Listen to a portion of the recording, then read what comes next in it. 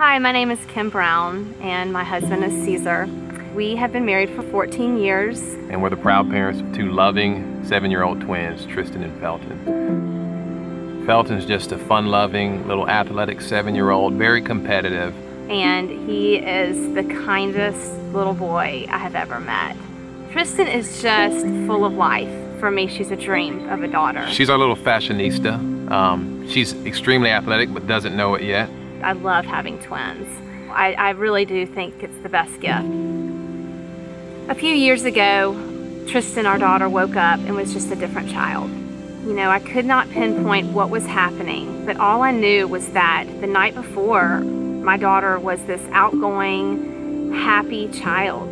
She told us that her brain felt different. Her facial expressions were different. She was very, very scared. She couldn't look at herself in the mirror. She knew something was different. And at 4 years old, that is a hard thing for her to articulate. She just kept asking me to hold her, and she just kept saying, "Mommy, something's wrong. I don't feel right." We went to specialist after specialist looking for answers, and we prayed a lot. And there was a lot of fear surrounding us at that time in our house.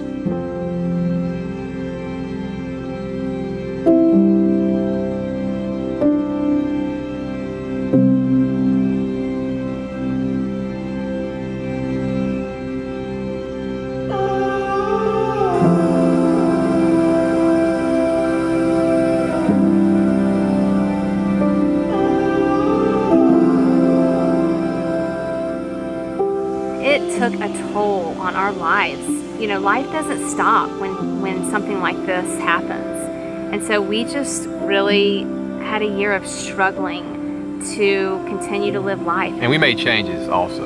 Kim became a full-time stay-at-home mom. We changed our diet completely, but we never found the answers. And we kept looking at our little girl, wanting her back, but there was nothing we could do. For me, it was a moment in time where I wasn't sure where to turn. I felt so alone. So many times we've heard Andy talk about that circles are better than rows, and we've sat in our seats, and I've nudged Caesar several times, you know, just knowing that all of a sudden Sunday wasn't enough. And all that sounds good, but as a guy who's never done small group before, I wasn't going without a fight. I didn't want the obligation of once a week going and meeting with people. We had plenty of friends, but Kim persisted. For me, walking into our first small group meeting, I didn't know what to expect. Contrary to what I thought it would be like, it was a pleasant surprise for me. We were talking about sports, we were talking about life, we were talking about being dads, and it just felt natural. I think it was probably after 2 weeks, I looked at Caesar and I said, these are gonna be lifelong friends. But what we didn't know was that once we went into it, all of these other couples needed us just as much. And that was a great transition for us. About 2 years later, after we saw the change in Tristan, we noticed that Felton had the same tendencies. I mean, they're twins. And when it happened, it was like knives to our stomach. We couldn't imagine going through what we went through with Tristan all over again with Felton. But there was a huge difference. The morning that he woke up a different child, it was a Monday morning. And Monday nights is when our small group meets. So that whole day, I laid in bed and I cried and I prayed.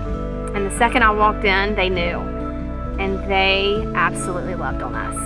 And it felt so different than the first time going through the same situation with our daughter. I just think speaks volumes to what a small group can do for a family. We do life together and we share our true emotions with one another. Circles truly are better than rows. I don't care what anybody says, and I wouldn't trade it for anything.